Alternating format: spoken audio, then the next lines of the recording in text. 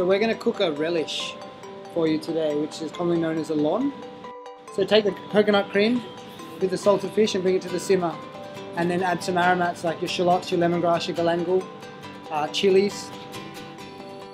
Pan down this leaf, let the flavour come out of that a little bit before adding the minced pork.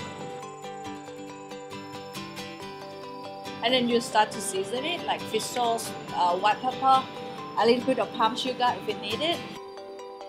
And then finish it with more of the fresh herbs, and especially more shallots and coriander.